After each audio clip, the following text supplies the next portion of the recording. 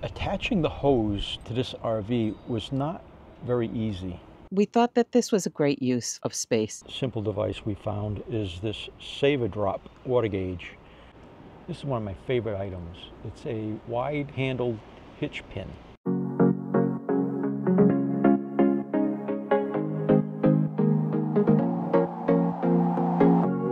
Leaving this place, the sun's about to break. You're riding shotgun. I'm just gonna drive. Hi, I'm Louise. And I'm George. And we recently published a video on small RV accessories. And after we published it, we found a whole bunch more. So we decided to do another video to share these other little items that have made a very big difference in this lifestyle. Right. These are all small and inexpensive accessories that have a huge impact on this lifestyle. We found them very useful. So if you have other items like this that you find very useful, please leave a comment below and let us know what those items are. Let's share ideas with each other. Sometimes the small things make a really big difference. And if you haven't seen that other video, I'll put a link up here somewhere. We don't use this ladder. This ladder is to get up into the over the cab sleeping area, but we don't use it. But we didn't want to get rid of it. We thought that this was a great use of space. We have these small plastic see-through containers. This one is taller. These two are shorter, but it's great for little items like sunscreen and bug spray and things that we want at ready. Lens cleaner, a flashlight. These bungee cords, they're about 1 foot long. These actually came with our wheel covers, but we found ourselves not using them.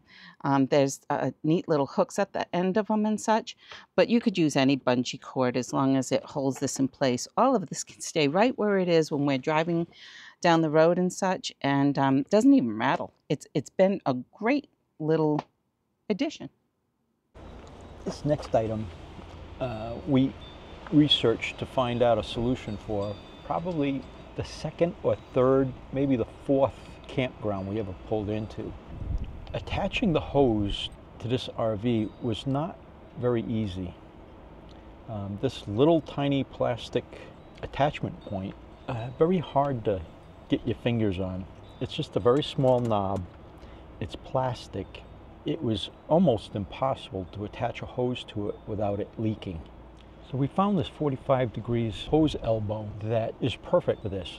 You install it once, and once we got it installed tight enough so that it didn't leak, we attached a quick connect to it. And because it's 45 degrees, it aligns almost perfectly with the hose access port in this bay. We tried a 90-degree one, but the angle wasn't right, so we tried the 45-degree one, and it works perfectly. It makes setting up when you arrive at a campground so much easier, especially in this RV where this space is so small, and getting this connection tight enough so that it didn't leak was really a challenge. And this changed our life.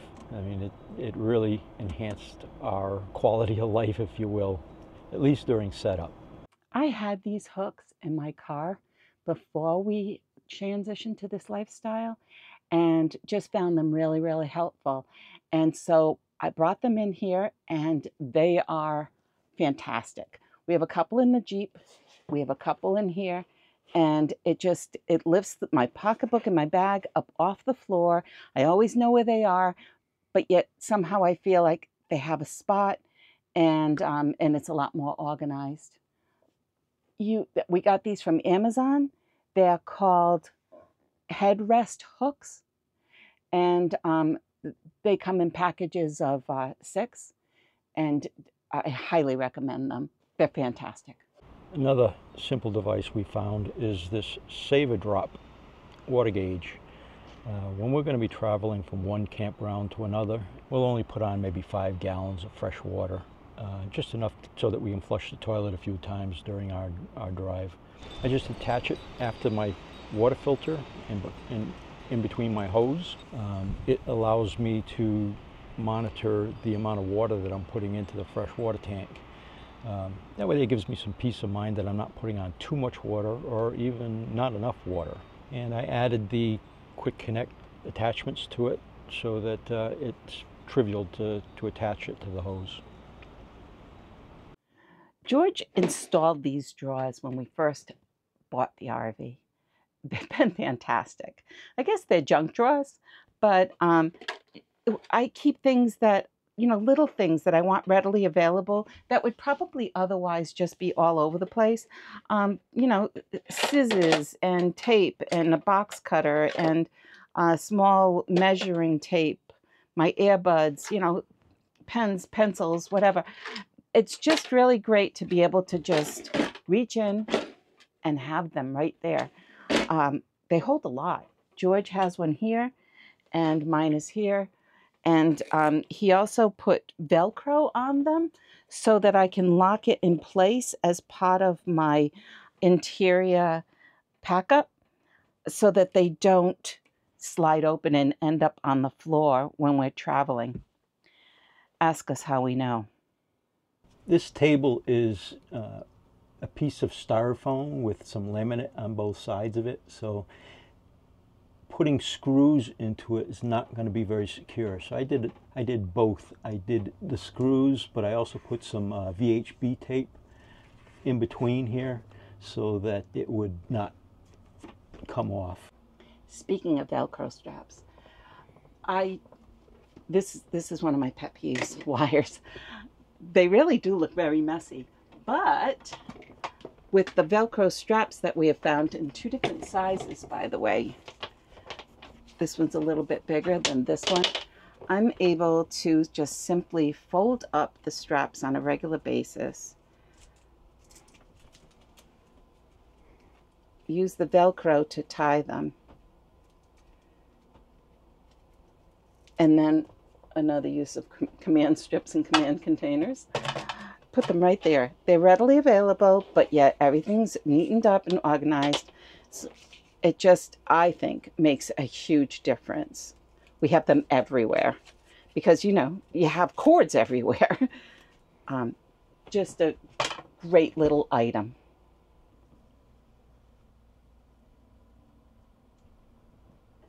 What I like to do with them is just do half the cord as secured. I can use just the amount of cord that I need without having cord tangled up all over the place.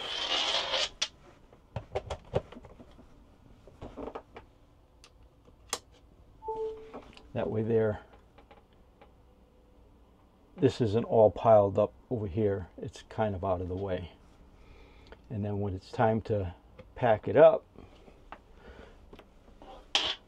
I just undo half of the strap, coil them up,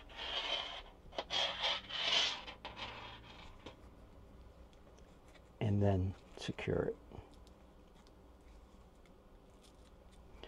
And when I'm ready to use it the next time, I can just unravel half of it, take the cord out, and set it up.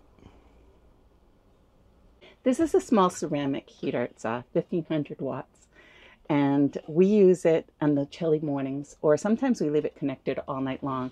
That's why this is there. I'm particularly light sensitive, and there's a blue light that just stays on all the time, makes me insane. So George put this little flap on so that we don't see all the lights in the middle of the night.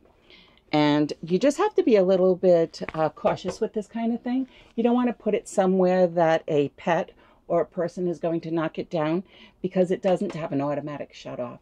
So just be aware of that and be careful of that for the one that you buy. We find that this one is just the right size. It's easy to store. It has a nice little handle here. And we've been using it for many years and just really find it very effective for our needs. These next 2 items, I'm going to talk about them at the same time because they kind of go together. They're actually connected together. And the first one is the RV pressure regulator. We learned through many forums that water pressure in a lot of parks can vary dramatically. And some of them can be way, way too high for the design of these RVs. So we invested in one right away. This is the one we're using. I'll put a link below. But this is actually our third one. Early on, I just kept forgetting to take them off the pedestal when we left the campground. It has saved us many, many, many times. I've seen water pressure over 60 psi, and that's way too high for these RVs. I like this one because the pressure is adjustable. I can set it and forget it. I don't have to worry about it, and I can monitor the pressure. Especially when it's low pressure, it'll show me that it's low pressure, and that way I know it's not some other problem. It's just that the water pressure is low. It's served us very well. The second item is this simple hose Y connection. It allows us to connect the water filter to one side, and we have the other side available for something else that we want to connect and get a source of water. In our case, unfiltered water. I tend to use it for connecting our flush hose to our black tank flush portal, and I can flush our black tank without having to disconnect the water system. I can just attach a dedicated hose to the other side of that Y connection and connect the other end of the hose to the flush port, turn on the valve, and flush the black tank. So those two things kind of go together, and I think that they're essential parts of our equipment. Very simple things, but I think they make a big difference. We really enjoy hiking and walking, but what we don't enjoy is dirty boots and dirty sneakers. Bringing that back into the RV before putting them in where we store them, it just can really add up to a lot of dirt and debris if we don't keep up with them. So when we get home from hiking or walking, we simply take this, it's really a pot scrubber. We specifically chose it because it has the smaller things in grooves, and then this is strong enough to really clean up your boots after a nice hike. Just a small little tool that has made a very big difference. This is one of my favorite items. It's a wide-handled hitch pin. It just makes it easier to detach the Jeep because the original hitch pins that came with the Blue Ox was just a wire O-ring, and you could put one finger through it and try to pull the pin out. This one allows you to put 4 fingers through and put a lot more pressure on the pin in order to remove it. Sometimes when we go to disconnect the Jeep, we're parked on a hill, and that puts a lot of pressure on the pin, and sometimes I'd have to start the Jeep, put it in gear, and try to either back it up or pull it a little forward to take some tension off of the pin. With this hitch pin, we can usually just give it a twist or two and it comes right out. We can put a lot more pressure on it. Sometimes it's still too tight and we still have to move the Jeep, but for the most part, we can pull these pins out much easier. So I would say these are life-changing. Our water system uses a lot of connections. First, we use the Clear 2.0 pre-filter and cheap, inexpensive water filter, and then the hoses get attached to that. And we also use this Saver Drop water gauge. And in order to make those connections a lot easier to do, I install these quick release connectors from Walmart. They come in a 4-pack, I believe, and they just make setup and tear down a little easier. Wouldn't call them life-changing, but they do make life a little easier, and they're cheap and easy to use. I've been using these probably for about 2 years, and they've stood up pretty well. As we travel, we've found that the water quality around the country varies. There are some areas where the water is very hard, has a lot of minerals in it, and occasionally these things start to get built up with residue, and the mechanism doesn't quite work as well. I find that just taking a brass wire brush and just scraping off some of the hard minerals that are on there just keeps them working more efficiently. I also found that a little bit of peppermint oil, I put a drop or 2 on them just to lubricate it a little bit without using some toxic oil. It has a pleasant smell. I mean, I wouldn't want to spray WD-40 on this because it is a freshwater connection, so peppermint oil seems to work. First time I had to do this was maybe after using these for about a year or so. I started seeing some buildup of minerals. This helps them function a lot nicer. This is a cheap utility light, and its only real purpose in our life is I can put this in the wet bay of the RV when the temperatures are going to go down below freezing. It's a simple 40-watt bulb. It puts out just enough heat to keep the plumbing inside of the wet bay from freezing when the temperatures get low. Now, we've always spent our winters in Florida, and there have been a couple of occasions where the temperature would go down below freezing for a few hours at night. And this really came into play in that situation where I would just disconnect all of the hoses, and I would pack them up and put them into the shower in our bathroom, and then I would plug this into the pedestal and set it up in the wet bay, and it would keep it from freezing. So what did you think? Did you see anything in this video that makes a big difference? I can run out and buy any of these items. And if you have any other ideas, please leave them in the comments below. Anything that has enhanced this lifestyle for you might be helpful to someone else. And as always, none of these items give us a kickback. We're not sponsored by any of these things. No. We provide these links in the description for your convenience. Till next time. Safe travels.